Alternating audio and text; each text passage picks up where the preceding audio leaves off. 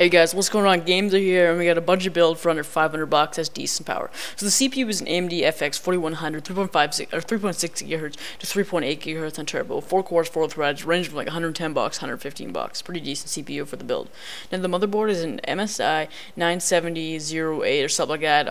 It's an AM3 Plus. It's $89.99. It's decent for what we're gonna be putting in this build. It's a good budget board. Now, the hard drive is a 500 gigabyte, 7200 RPM, Destar 7K 1000D. It's $59.99. That's decent for the price you're paying. It's plenty of space for all your games and programs and operating system to run on it. Now, the case is a Roswell Ranger gaming case. It supports up to 7 fans and has a Windows side panel. It's now $69.99, so it's pretty good for a budget build. Now the power supply, all you really need is 500 watts for this build. So it's a $49.99 for a Cooler Master Extreme Power Plus power supply, so it's pretty good.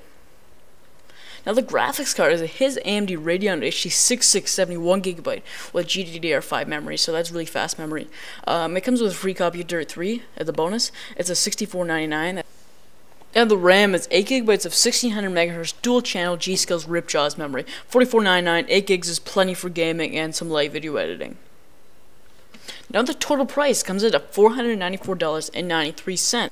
And that's without a copy of Windows 7. But what are you thinking? What games can I even play with this system at some decent settings? Well, Minecraft, World of Warcraft, APB Reloaded, League of Legends, Portal, Battlefield 3, not maxed out, but still decent settings.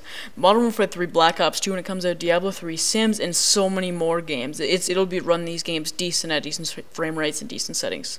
So if you guys haven't done it already, hit that subscribe button and go click that TGN thing if you want to see my future uploads on TGN. And guys, this has been Troy, and I'll see you guys later.